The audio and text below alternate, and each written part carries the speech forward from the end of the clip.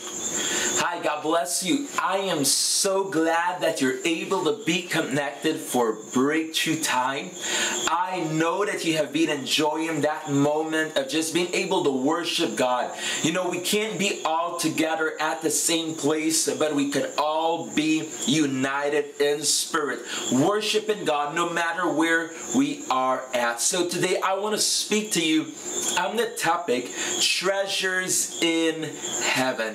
So I want to take you to Matthew chapter 6, and let's read verse 19 and 20. It says, "Do not lay up for yourselves treasures on earth, where moth and rust destroy, and where thieves break in and steal.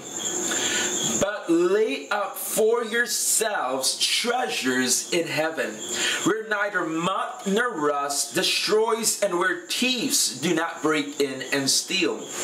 Now I want you to understand, what is it that the Bible is trying to say here?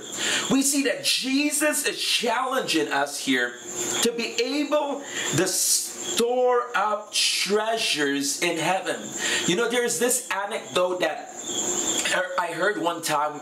There was this Christian that died and he went to heaven, and when he arrived in heaven, he was greeted by an angel, and the angel greeted him, welcomed him, and told him, "Just wait a moment, I need to go and speak with Jesus and see what I need to do next with you." So he told him, "Wait here," and the man was there, and he was looking around, and he saw the huge beautiful mansions and the streets of gold, and he began to contemplate everything. But the angel came back and told him, "Okay, follow me," and they began to go down this street. And the anecdote says that when they arrived at the end, as they were going, he noticed that the houses, the mansions, began to get smaller and smaller. But the anecdote continues, and it says that as this man reached the end, we see that there's this, the angel tells him, "Okay, so we have arrived." And when the man looks, it is a tiny, rustic, broken down house. And the man says, "There has to be a mistake. This cannot be the house or the mansion that I was looking forward to." And the angel told him, "Well, with everything that you sent us, this was all that we were able to build." Now, what is the entire point of all of this? It is that many times we seek to build treasures on earth that we forget to store up treasures in heaven. Now, the question is, what is our treasure? What is it that we are treasuring in this moment? Let's go to verse 21, Matthew 6:21. It says, "For where your treasure is," listen here, "for where your treasure is, there your heart will be also." Now, it is important that you understand that wherever your treasure is, there will your heart be also. What is it that you're treasuring? What is it that you're giving a great value? You know, a treasure speaks of value. What is it that you are valuing in your life? What is it that you are giving importance to in your life? Is it being able to seek God? Is it being able to sow into the kingdom of God? What is it that you are valuing in this time? Because the Bible says that wherever your treasure is, there will your heart be also. In this season, I want to challenge you to be able to begin to treasure the presence of God, to begin to be able to say, "God, I treasure your presence. I treasure your word. I treasure spending time with you. I want to sow into your kingdom. I want to serve you." You see, all of that is us being able to store treasures in heaven. Wherever your treasure is, there will your heart be also. If you treasure the presence of God, there will your heart be also. You know, the Bible says that out of all the 12 tribes of Israel, there was only one tribe, the tribe of Levi, who did not receive receive an inheritance. Now, it doesn't mean they didn't receive something, an inheritance, but they did not receive something tangible.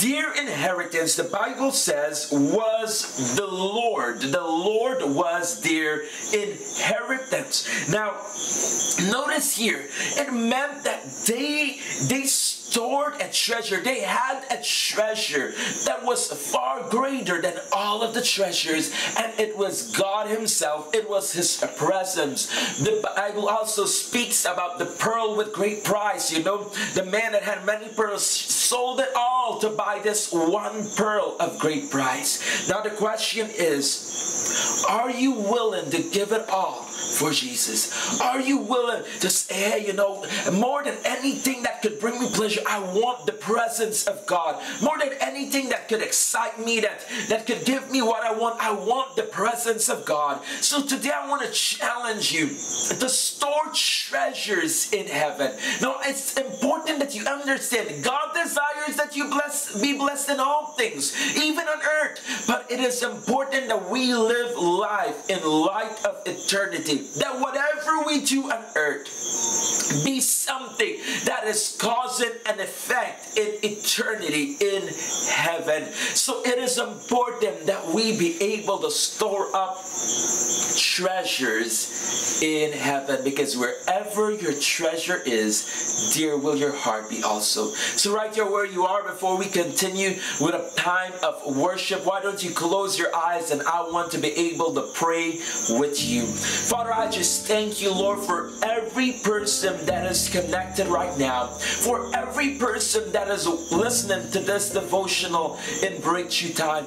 I ask you, Father, that you be able to speak to them, that, Lord, you be able to teach us how to store up treasures in heaven and to live life in eternity, with eternity in mind. I ask you, Father, that you be able to teach us to treasure your presence above all, because we know, Lord, that wherever our treasure is, there will our heart be also. Help us, give us the grace, Lord, to have the right treasures, godly treasures, treasures that are aligned to your heart and your will. Thank you, Father, because I know that you are aligning everyone's heart in this moment to your will. In the name of Jesus Christ, amen. Amen. So thank you. Join me right now in being able to worship God, and let's just enjoy His presence.